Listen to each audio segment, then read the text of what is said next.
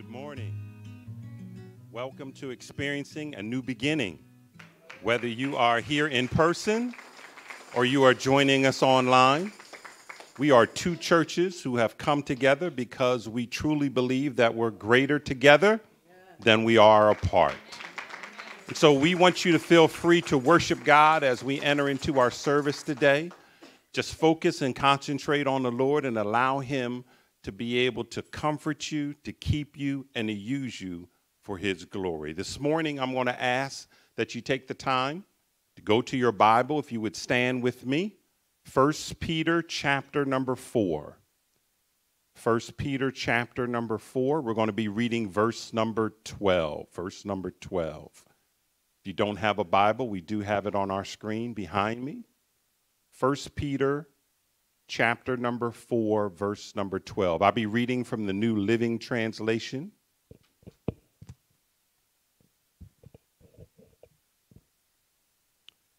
And my Bible says, "Dear friends, don't be surprised at the fiery trials you're going through as if something strange were happening to you."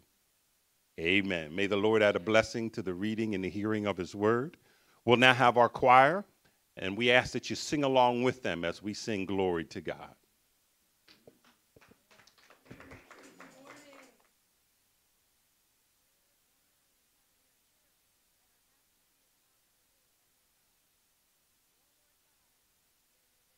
How many of you need strength this morning? How many of you need strength?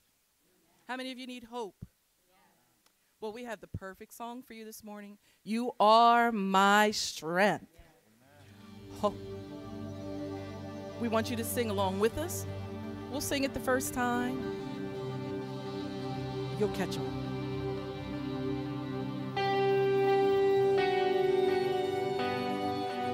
How many of you already know this one? All right.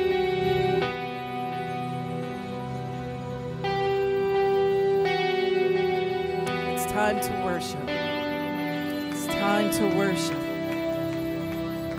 It's time to acknowledge who God is.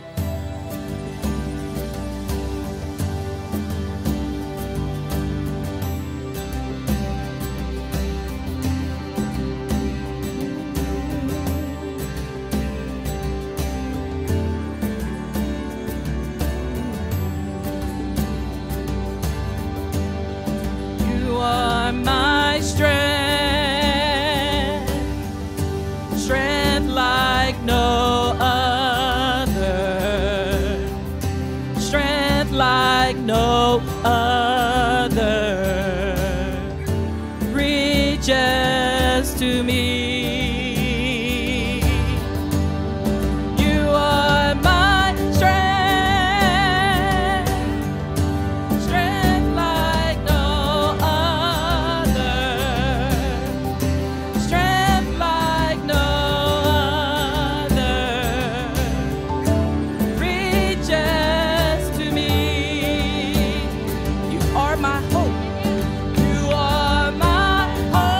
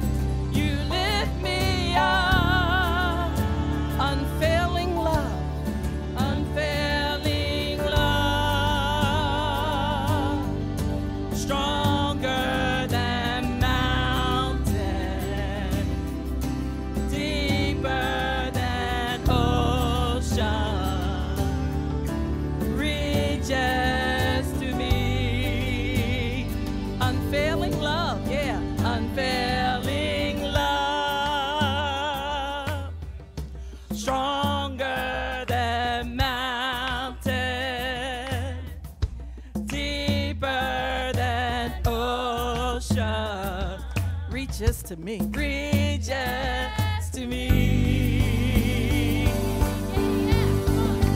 In the fullness of your grace, in the power of your name, you lift me up, lift me up. In the fullness of your grace, in the power of your name, you lift me up, you lift me up. One more time, in the fullness of your grace, in the power of your name, you lift me up. You lift me up. Ooh, time to worship. Thank you. Think about how good He is to you. Has He carried you throughout the week? Has He blessed you this week? Did He surprise you this week? We just need to give Him praise and honor. We thank you, God. And He's going to be your strength this week. And that's a promise. Yeah. Thank you. Thank you.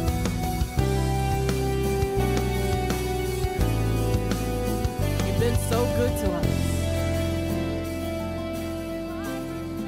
You are my strength,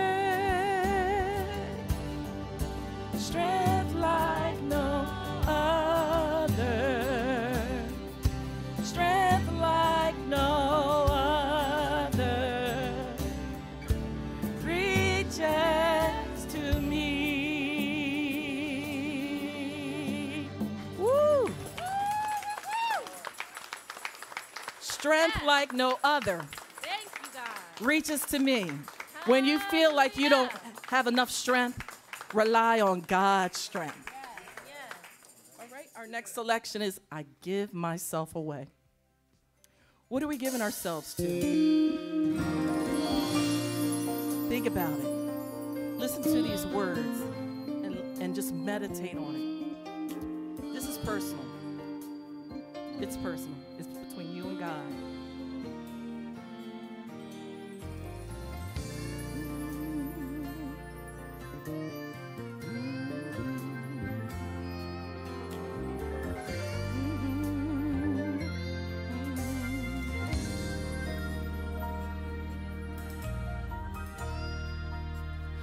Give myself away.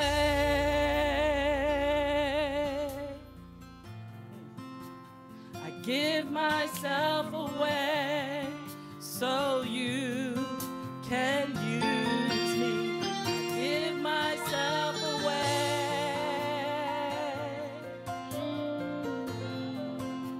I give myself away so you can use me. I give myself away. Oh, thank you, Lord. I give myself away so you can use me.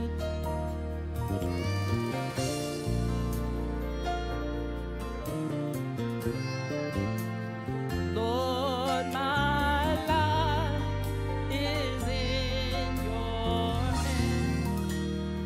Lord, I'm longing to see your desire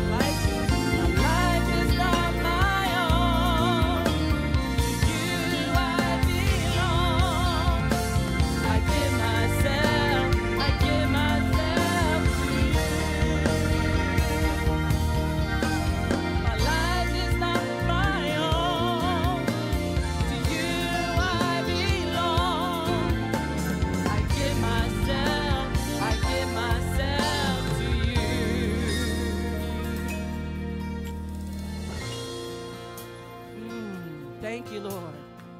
As we continue to let the music play, I'm going to ask Shelly if she would come up this morning and lead us into a word of prayer.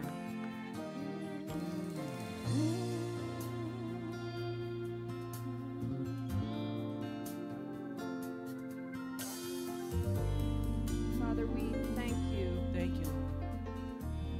We rejoice in this day that you've given us. Yes. You've made it for us, and we are thankful to be here. Thank you for the opportunity to celebrate our unity, our experiencing new beginnings, as well as our diversity. Father, we thank you for being able to put our trust in you, that while things seem out of control in this world and it's so many distractions and we have problems and circumstances that weigh us down, God, but you are greater than all of that. Thank you. And we pray, Lord, that for this moment, for this time, this morning, that you will help us to put aside those distractions, those problems, and to focus on you and your word. Yes. The message that you have for us this morning, Lord God. We know that Jesus, when he talked to his disciples before he went to the cross, he said, in this world, you will have trouble, Oh, yes, but I've yes. overcome the world.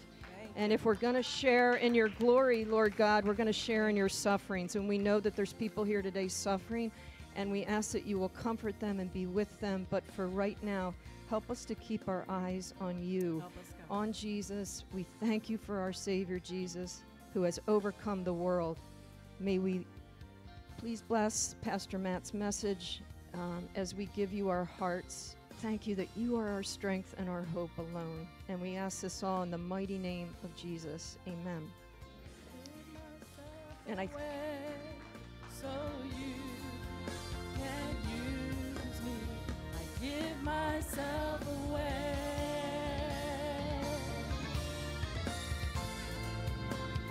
Give myself away so you can use me.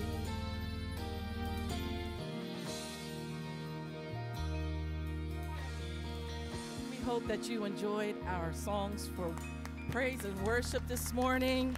Give yourself away. Give yourself to Jesus so he can use you.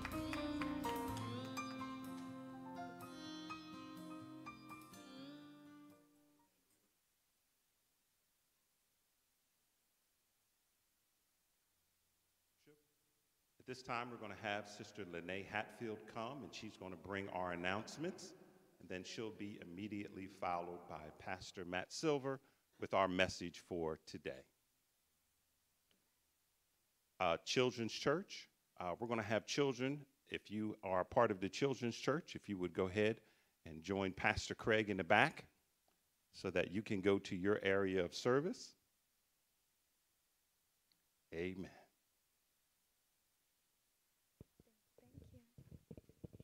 All right, good morning. Here are our announcements for August 21st, 2022. First of all, our Connect cards. If you are new here, have a change of contact information, or you have a prayer request, we want to connect with you. So please take some time to fill out a Connect card. They're right there on that back table, and then place it in the collection boxes near the exit door so that we can stay connected with you. Science Sunday. Invite every kid you know, ages 3 to 12 to come out on September 18th from 10 a.m. to 11 a.m. for Science Sunday. There are going to be tons of fun experiments as we explore how God created everything and how those things work together to show how incredible God's creation is and how he controls all of it. Everything is free and it's going to be a blast. Although registering in advance is not necessary, we will have a drawing for those pre-registering for a fun prize awarded during the event. Amen. Lots of reasons to come on September 18th. And our Pendel Youth Conference, we have an exciting conference opportunity coming up for our middle school and high school students October 8th through the 10th in the All right, I'm trying to read this correctly. Kalahari Resort. Amen.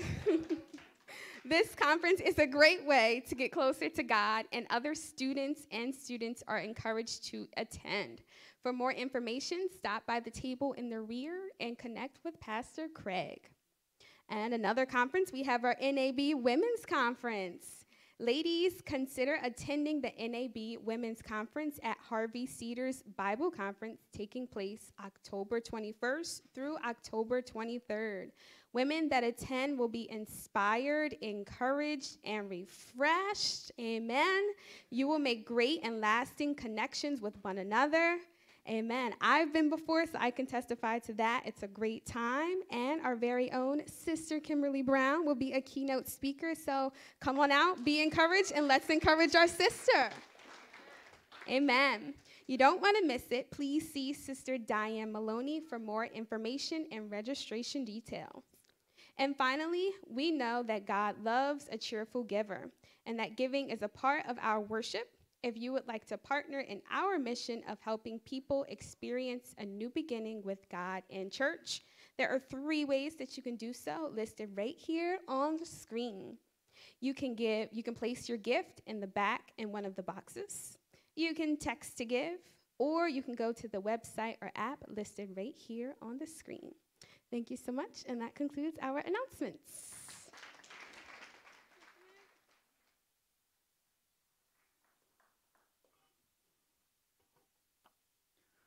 All right, well, good morning.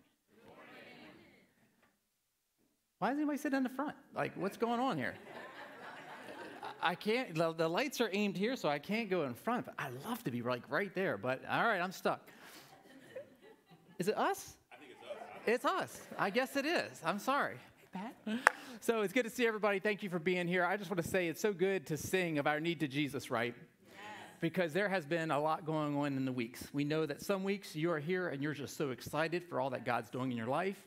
And sometimes you drag yourself here because of the heaviness, right? You're just like, I need to be filled up. I need to be encouraged. So thank you for being here today, both ways. We've had some big prayers answered this week. Jim, I know you said just thank you for all the prayers that went out. We've had families prayed for. We have homecomings and happenings. So just know that this is a family that cares. And so share what's on your heart, and we want to meet you there. Well, to the message now, I got an easy question maybe. Do you find it easy or hard to do the right thing? It's church, people. What are you supposed to say? You're supposed to say, it is so easy to do the right thing. I love doing the right thing. The right thing's great, right? I appreciate your integrity walking in here because it's hard to do the right thing sometimes, right? Let me take you back to elementary school. You remember when you realize how hard it was to do the right thing in elementary school, because if you listened to your parents, if you paid attention in school, if you turned your homework in, you got a nickname, and what was it? Teacher's pet. That's a good one. How about this one? Goody, goody, two shoes. Oh, now I never was called that. I was never called goody, goody, two shoes. I don't know why. But I was thinking about a couple people that were in my class. You know, they just gave that extra. They did the things I want my very kids to do, but they were made fun of because maybe they cared a little too much. I was like, I wonder who else I knew that. I was like, oh, my wife, Carrie. Carrie, were you called that? Yeah, I guess. I married a goody, goody, two shoes. So I don't know what that says about her, but goody, goody, two shoes, I think is a good thing. I didn't know where that came from. Do you know where it came from? Goody, goody, two shoes, or goody little two shoes? I didn't know. I looked it up. In 1765, John Newbery in London wrote a story called The History of Little Goody Two Shoes, and it was a fable much like Cinderella. The fable tells this poor orphan girl named Marjorie Meanwell. She goes through life with only one shoe. So a rich man buys her and presents her with a pair of shoes, and she ran around saying, I've got two shoes, I've got two shoes. Later, Marjorie becomes a teacher who marries a rich widower. And here was the part that I thought was interesting. The line here at the end was, the earning of wealth serves as proof that her virtue has been rewarded, a popular theme in children's literature of that era. Is virtue always rewarded? No. You know, like, don't you wish that fairy tale was true? Like, just hang on. Keep doing the right thing, and somebody will die and you can marry him. Right? Virtue's not always rewarded. I can remember being sat down when I was 22 by two friends, and they had a lot to get off their chest. I could tell they came over my home. I walked in the door, and they said, we got to talk to you. I'm like, okay. And they said, you're just not fun anymore. And I was like, continue. It's not kind of what I was expecting. I was a retail store manager. I was working a lot. I was advancing in the company. I was serving with students at the church I grew up with. I was like, I think I'm doing the right thing right now. I know I don't give you guys as much time as I was, but they're like, no. You're just not fun anymore. You don't go out and do, and they weren't saying go to church. I'll just say that. They were listing a few things I wasn't willing to do with them. And I realized, like, we were on a different path. And it's not that I was perfect. I wasn't perfect, but I was making an attempt to do the right things. And the people that I cared about so much, they weren't cheering me on. They weren't saying, hey, tell us about the good things you have going on in your life. They were disappointed because I wasn't with them right now. And if you've made a decision to start trying to do the right things or to follow Jesus, it's kind of surprising that people aren't cheering you on, right? Or saying, good job. Wow, I really appreciate the character you're developing. That doesn't always happen. My story is not unique. You've had that happen. I chose to give a story that was 20 years ago, but it can happen any week, right? Any given moment.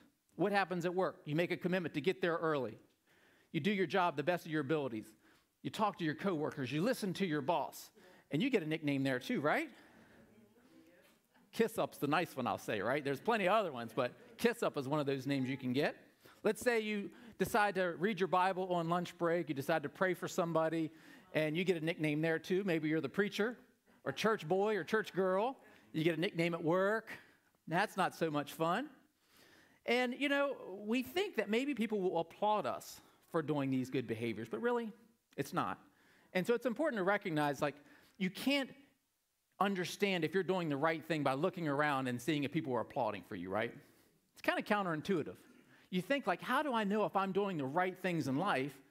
And you won't figure that out by looking to your left and right, looking behind you to see how many people are following you, who's cheering you on, because it's interesting. The more you focus on doing the right thing, you might actually find more tension in your relationships. Pleasing God may not win you friends and make you famous, right? Living the right way can be complicated. The right way, as I'm defining it, is living a life that's called righteous in God's mind. Right living. Living the way you were intended. Living with purpose. Doing things to the best of your creative ability. Being empowered by God to do it. And it's not always the popular way to live your life. But Jesus calls it a blessed life. We're looking at the Sermon on the Mount. And Jesus is telling this sermon to a crowd that had been gathering. And this crowd wasn't a super spiritual elite crowd. They were people that followed him because they were interested in him. They saw he was so much different than he was. But rather than being repulsed by his goodness, they were attracted by it because it was so sincere. He taught with authority. He talked with authority. He had the answers to life. Some people that gathered around were healed. Some people wanted to have family members healed, so they just brought them along to listen to Jesus. And Jesus has this big crowd around him. He's like, sit down, let me teach you a few things. And they sit down on the mountainside, and he starts opening up with some weird sayings that we think are convinced lead to a good life. In verse 3, he says, God blesses those who are poor and realize their need for him, for the kingdom of heaven is theirs. He starts off right away as, you might think you're here because you're so good or because you're really trying to impress God, but let me tell you what. When you recognize you don't have it all together, when you recognize that you're just a little poor and you need God in your life, that's when you're willing to get God work in your life, right? I don't have it all together. I'm just a little poor, God. I need your help. Then he says, God blesses those who are mourn, for they'll be comforted. Jesus basically says right away, life's not always easy. You're going to have some hardships. So when you have hardships, don't try to numb out. Don't try to pretend they don't exist. But go to me because I am the God of comfort. Don't pretend life's all good. Life can be hard, and I'm here to give you comfort. Then he says, God blesses those who are humble, for they'll inherit the whole earth. That's upside down, right? We want to get ahead. We show how much better we are than our peers. That way we get a promotion, or we get the spotlight, or we get followers. But no, Jesus says, no. Just because you're at a great place, be humble. And don't focus on dominating down, lift others up. Have humility. Don't think too high of yourself, but also don't think too low of yourself. Don't think, woe is me all the time. Just live humbly. Live beautifully. Next was God blesses those who hunger and thirst for justice, for they'll be satisfied. Sometimes we look at, well, I'm good, so it's all good. But we say, how are other people doing? Is there injustice going on? And so I have a concern for those around me, their well-being as well. And God says, blessed are those who hunger and thirst for justice, for they'll be satisfied. Then he says, God blesses those who are merciful, for they'll be shown mercy. There's something about understanding that we need God's mercy that helps us extend it to other people. When someone messes up against me, I can realize, like, dude, we are all messed up. You just happen to mess me up. I forgive you, right? We extend that because God's forgiven us. God blesses those whose hearts are pure, for they will see God purely. Pure emotions, doing the right things with the right heart. Not just doing the right things because it gets us ahead, but doing the right things with the right heart. We'll see God that way. And God blesses those who work for peace, for they'll be called children of God. Not peacekeepers. People are like, it's okay. It's all right. Let's not rock the boat. No, peacemakers. Taking people divided and stepping in and saying, come together. And so Jesus says all these things, right? First one is, blessed are the poor in spirit. You recognize, God, I can't do this list without your empowerment, right? Yeah. But look at the last one. This is the bookend. This closes the sermon series this week. And he says, God blesses those who are persecuted for doing right. You do these things right, people aren't loving you. People are going to make fun of you and despise you and call you names, and it's not always the best way of being treated. He says, God blesses those who are persecuted for doing right, for the kingdom of heaven is theirs. This last beatitude says, some people are going to have a problem when you live this way. The test of your faithfulness of God is not measured by your approval rating. It's not rated by your popularity. It's not rated by your safety. It's not measured by your bank account. Some of these measures we turn to for success or reassurance aren't good indicators, because to say it clearly, a comfortable life does not equal a right life. Sometimes we think, we're good, we're comfortable, I'm doing the right things. That does not mean that's what it is. The opposite's not always true, but just because life's good and you have everything does not mean you have the right things in focus. It's a hard message. It can be confusing, right? The comforts in this life do not confirm that we are living the right way. Jesus says God blesses those who are persecuted for doing the right thing. Jesus' cure. Persecution can happen for doing the right things. This verse is saying blessed or fortunate are those who suffer physically and or emotionally for doing the right things. I don't know how many of you have seen, like, when you started doing life God's way or doing the right things, it did not get easier. And you could probably have testimony after testimony, right? It could be financially. I've heard people say, I started giving to God, and then my car blew up. I'm like, yeah, that happens. But I said if I gave, it would be given so much more in return. Whoever told you that? Didn't really understand. So you might say, I heard this teaching, and I started looking at my job differently, because my job, the whole premise of my job is actually not doing the right thing. It's taking advantage of people. The premise of what I'm selling is not actually ethical. How we're treating our customers isn't right. And so you might find yourself leaving a job and causing financial stress because you just know there's something wrong about where you're at. You might have to step up about unethical behavior at work, and then all of a sudden, you have a meeting in your office. You can't talk to coworkers that way. You're like, well, do you know what they just said to this person? You're concerned. Might affect you socially. I know folks that have made a decision to follow Jesus, and their family's not approving that. Yeah. They're accepting of Jesus as a rejection of them in their mind. Right. And that's hard. It's hard to see. Physically, people are killed because they start believing in Jesus. There are more martyrs today than any time in history. That's hard to believe because we don't see it here, but it doesn't mean it's not true. So persecution comes in so many different forms, but Jesus makes it clear, when you become a Christian, persecution may come visit you. However, let me be clear, we should not go out to look to be persecuted. Right. Jesus isn't saying, he's not making a model out of persecution. Hey, if you're persecuted, that means you're doing the right thing too. That means, this is also true, a persecuted life does not equal the right life. You can be persecuted for all kinds of things. Let me tell you how hard it's been walking around with this mustache for 2 weeks. You know what I'm saying? Pat, you know. Pat got to hear it. Some people are making fun of me for it. You're glad I brought it up, right? Jesus isn't like, oh, Matt, you're so blessed because people are making fun of your mustache. Jesus might say, shave the thing off. It's distracting. I don't know. But we can be... Let's talk about Pastor Anthony's mustache. You like his? I do. Nobody giving you a hard time today. We sometimes get it wrong. We think, well, I'm making a stand for this political party, or I'm making a stand for this political issue, or I'm making a stand for this issue. And you're making a stand, which is okay, you know, and it might be grounded in some things. And you might wonder, like, is this a right thing to say? And it depends on how you're stating it, right? Because we have to have dialogue. We have to have intentionality. But I know this. How's the fruit test? The fruit test is your persecution because of love, joy, peace, patience, kindness, goodness, faithfulness, gentleness, and self-control? Because if you're calling people stupid and fools and dumb, it might not be, you might be getting persecuted for the right reason. You might have heard someone with a bullhorn preaching that, you know, who God hates. Let's use Jesus' approach. He talks about who Jesus loves, right?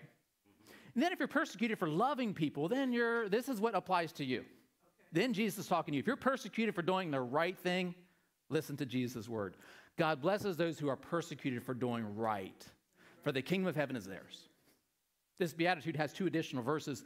God blesses you when people mock you and persecute you and lie about you and say all sorts of evil things against you because you are my followers. Be happy about it. Be very glad, for a great reward awaits you in heaven. And remember, the ancient prophets were persecuted the same way. Here's what you need to know. God knows if you're persecuted, right? That's the first thing I just want you to recognize. God knows if you're persecuted. No one likes to be mocked or lied about or have vicious rumors spread about them. Report a coworker from internal theft at work. Guess what you're called? The snitch, right? Get the authorities involved when you hear domestic abuse happening next door, and what do you call it? The snoopy neighbor, right? Give to someone money who doesn't actually need money but's using you for your money. You give them a gift, and you become the sucker, and then other people come and ask you for money, right? You can be persecuted for doing the right things. And Jesus knows what you're doing, and he knows your heart, and he knows what it's like to be persecuted. Hebrews 2:18 says he himself knew what it was like to be tested and trialed in all these ways so that he can understand where we're at. And that last line says, remember the ancient prophets who were persecuted this way. You see, when you're persecuted, we start wondering, is it worth it? Right? Because doing the right thing isn't easy. We can't pretend it is. We start wondering, is it worth it? Should I get involved? Should I do the right thing here? It's easy on Sunday morning to say, yes, we should. But find yourself tomorrow morning wondering if you should do the right thing. That's where some tension comes in. It's really difficult to make the decision to do the right thing because we get persecution. And what I love, the Bible's so honest about it. Look at the prophets that Jesus talked about. Look at Elijah or Jeremiah, Daniel. Read their stories. They were persecuted for doing right. But I also think of John the Baptist, and I like how his story unfolds here. If you're not familiar with the Bible, if you're not sure who John the Baptist is, he was Jesus' cousin who was the forerunner for Jesus. He prepared the way. You read the Christmas story of Jesus coming, you'll see that John the Baptist came first. And you'll see that he prepared the way. He actually told his disciples, hey, I'm not the way, Jesus is the way, follow him. He wasn't jealous. He wanted to see Jesus lifted up. So he had his heart right. Jesus said this about John the Baptist. It's quite a statement. He says, I tell you the truth, of all who ever lived, none is greater than John the Baptist. What a story, right? That's what he said about John the Baptist. But do you know John the Baptist found himself in prison for doing the right thing? If you know his story, he was in prison. And you can read about it in Matthew chapter 11. He took on a leader during that time because he was having a bad relationship. And when he confronted him, it wasn't celebrated. He didn't repent. Herod found himself offended. And so he sent John away. And so John's in prison suffering for doing right. And he's like, I don't know if this makes any sense. So look at the question he sent his followers to ask. John the Baptist, who was in prison, heard about all the things the Messiah was doing. So he sent his disciples to ask Jesus, are you the Messiah we've been expecting, or should we keep looking for someone else? You ever had that feeling? You did the right thing. You wondered why. You're like, Jesus, did I mess up? This is really hard right now, God. Did I do the right thing? Or did I just make a mistake? Because it's hard right now. It's harder than it was. If you felt that way, well, John the Baptist did too. And listen what Jesus said back. Jesus let him have it. He says, go back and tell John, tell him what you've heard and seen. The blind see, the lame walk, those with leprosy are cured, the deaf hear, the dead are raised to life, and the good news is being preached to the poor. And he added, God blesses those who do not fall away because of me. He didn't let John have it. He encouraged him. In fact, he said, no one greater than John has ever lived after this response. When you're having a hard time and you're like, God, is this right? Am I doing the right thing? He's not mad at you. He's thankful you come to him. You're saying, I need more information. I need your spirit to live this out. That's not a bad thing. It's good to go to Jesus. Because here's the deal. When we're persecuted, we must stay faithful. Jesus says we're going to be persecuted. So be like John and be willing to step into that statement and say, God, this isn't going like I thought it was. Help me be faithful. And he'll help you to be faithful. Because circumstances can sometimes get us to question things. But don't let hard times cause you to question doing the right thing. Do the right thing. What kind of blessing is this? Remember Jesus' attitude. He says, God blesses those who are persecuted for doing right. For the kingdom of heaven is theirs. God blesses you when people mock you and persecute you and lie about you and say all sorts of evil things against you because you're my followers. Be happy about it. Be very glad. A great reward awaits you in heaven. And remember, the ancient prophets were persecuted this way. And here's what he says. You're blessed now with the knowledge that you're doing the right thing. You might not have a reward out there, but there's a statement that I love. There's no pillow softer than the pledge of a good conscience, right? You ever put your head down and you just feel like life's hard, but I did the right thing today? Yeah.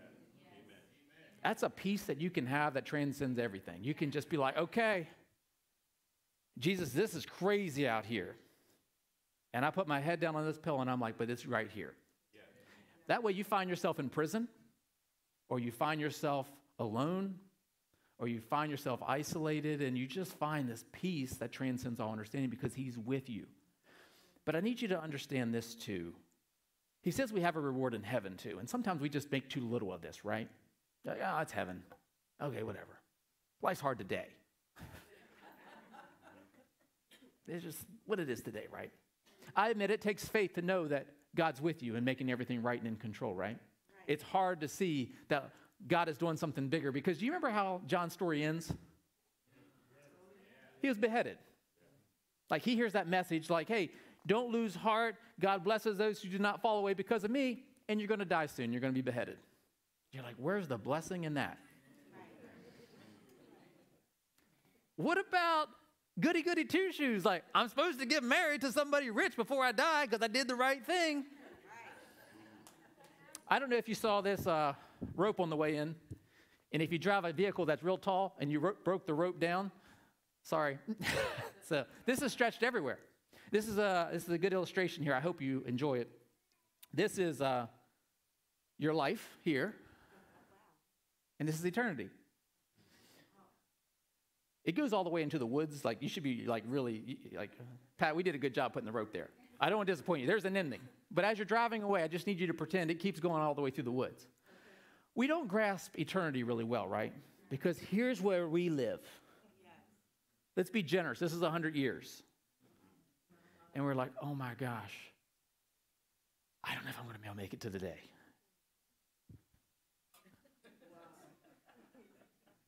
Okay.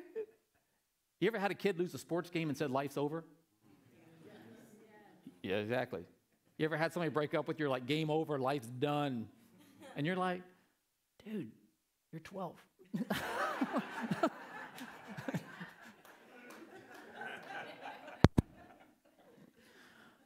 Perspective helps when we're having a hard time. And I get it. I'm not minimizing this. Life, sometimes this life right here, 8 seconds is a long time if you're riding a bull. All the bull riders in the crowd? Oh, nobody. But 8 seconds can be a long time, right? A week can be a hard time. A month can be a hard time. Jesus does not minimize pain. And I'm not trying to either. But I do say a perspective is helpful. Look at Jesus' words. Or actually, this is Paul's words who echoes what Jesus says in 1 Timothy. He says these words to Timothy. Paul knew his time was running short. He had been faithful to the gospel. He had been preaching the message, and he has his protege. He wants Timothy to follow in his footsteps, and he says these words. As for me, my life has already been poured out as an offering. My life's about done. I poured out the glass. I got about this much left. The time of my death is near. I have fought the good fight. I have finished the race, and I have remained faithful. Next slide. And now the prize awaits me, the crown of righteousness, which the Lord, the righteous judge, the God who judges right things, the God who makes sure that the right things I did are accounted for, will give me on the day of his return. And the prize is not just for me, but for all who eagerly look forward to his appearing. Friends, this is the good life message we've been talking about. If you're like, that's not my life, I'm a mess up. Remember the first part. Blessed are the poor in spirit. If you feel like you don't measure up, you're at the right spot. Yeah. You're like, God, I want this eternity with you, but I can't get there on my own. Right. I need you. And so we pause and we're like, God, I'm poor. I gave you my life and I need you as my Savior, right? And then we look on the other side that when we make that decision and people aren't celebrating us and cheering us on and thanking us for doing the right thing, we're like, I got a blessing. I got a blessing coming. Life's hard, but I'm doing the right thing and it'll be made right in the end. So folks, wherever you find yourself, know that God sees you. He wants to give you strength and he wants to walk with you. Let's pray. Father God, I thank you for your word and I thank you for your honesty in it. God, it's good to be reminded that we might not be cheered on for doing the right thing. Because God, the right thing is the right thing for the right thing's sake. We want to honor you and we know that it actually leads to the better good. Retaliation feels good, but only for a moment. So God, help us to do the right thing. Empower us with your spirit to do the right thing. And help us to envision a future with you where we're rewarded for doing the right thing because we love you. Thank you, Jesus. In your name we pray. Amen.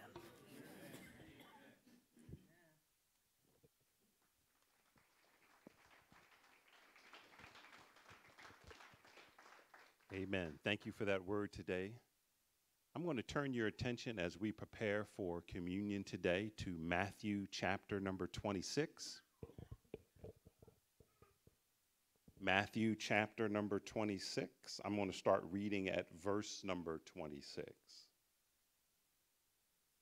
And the Bible says, as they were eating, Jesus took some bread and blessed it, and then he broke it into pieces and gave it to the disciples, saying, take this and eat it, for this is my body.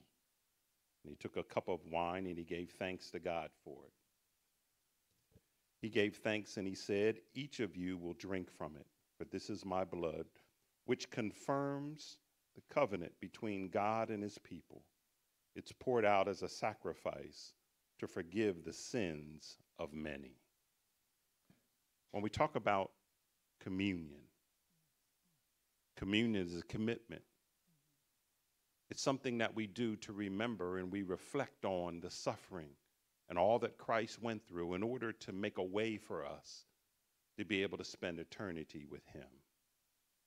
Now it's a time for the commitment of reflecting on your life to determine how closely you're walking with the Lord. You're growing, you're making progress, you're committing yourself to him. Today, as I stand here, I see Sister Ivanelle Garner with us. That's a commitment. Her husband passed and homegoing service would be on Saturday, but yet she finds herself right here in the house of God. It's a commitment. And what I want you to think about today is your commitment to Christ. How committed are you? So our choir is going to come and they're going to give us a selection, and then we'll take communion together.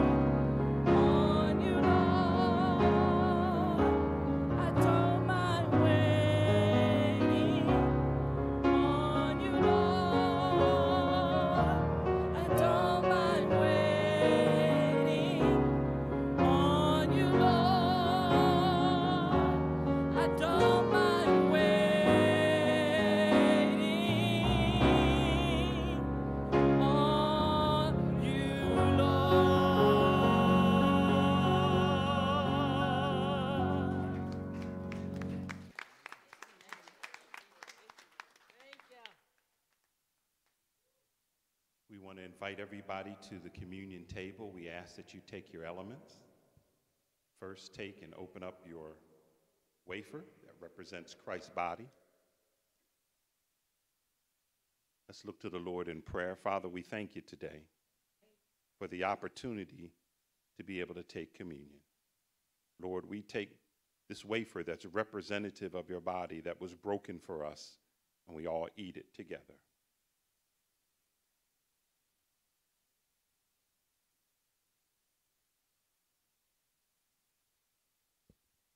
Then, Lord, we take this juice that's representative of your blood that was shed on Calvary's cross for the remission of our sins, and we all drink it together.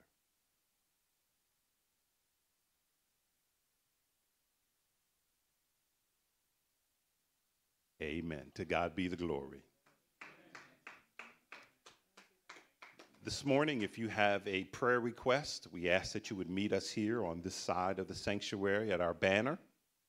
If you're coming for salvation, if you're coming for prayer, for strength, for comfort, we ask that you would meet us here. Whatever it is that you need, we're here, we're available, we're ready to pray with you. Amen.